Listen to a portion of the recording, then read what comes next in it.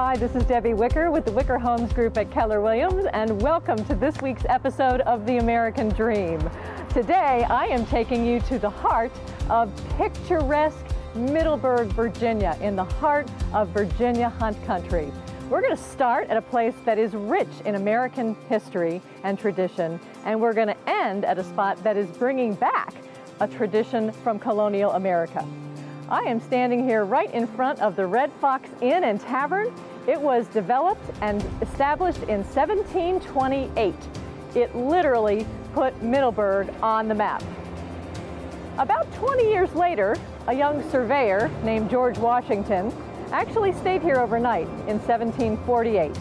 You see, back in the day, if you were traveling by horseback, say you started off in Alexandria, Virginia, like George did, and you're headed out to Winchester, Virginia, Middleburg on horseback was exactly the halfway point.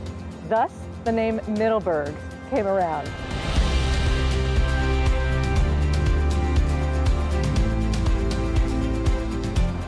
Over the years, the Red Fox has hosted popular celebrities from Hollywood as well as well-known politicians.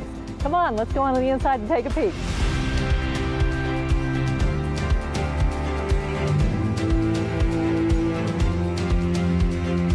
While you're in town and while you're here, don't forget to take a little trip outside.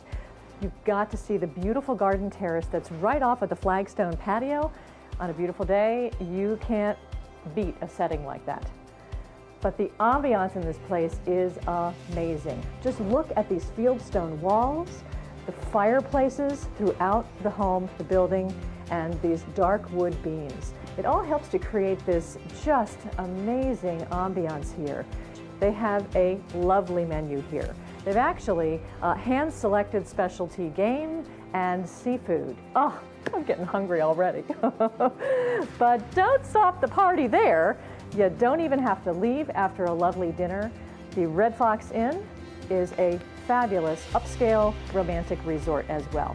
They feature 22 rooms, suites, and cottages. Heck, why not even stay and make it a weekend? Pretty fun, pretty fun. But we're not going to stop here. I promised you I was going to take you to one more spot. The place I'm taking you to next, it actually has started to bring back a very popular colonial tradition, and not the least of which is the most popular drink during colonial America. Think you know what it is? Come on, let's go find out.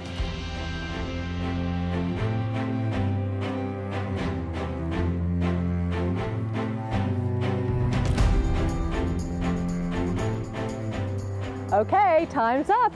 Think you know what the most popular drink was in colonial America? Get this, it was hard cider. Hard cider? Yeah, back in colonial times, they had so many apples. Apples were plentiful, but guess what? Clean drinking water was not. So what's a colonist to do? When you have apples, you make hard cider. So we are here at Mount Defiance Cider Barn. Let's go on inside and see what they have on tap. Come on.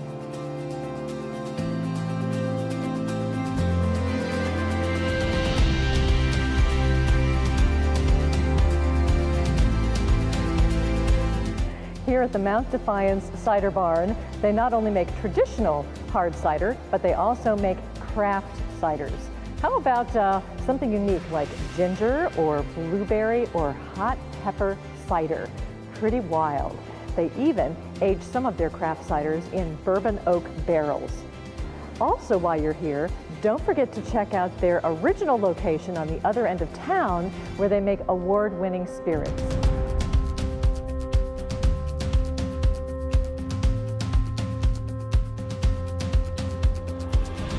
Thank you so much for joining me on this episode of The American Dream TV. I hope I've inspired you with this little trip through Middleburg to go out and find your own American dream.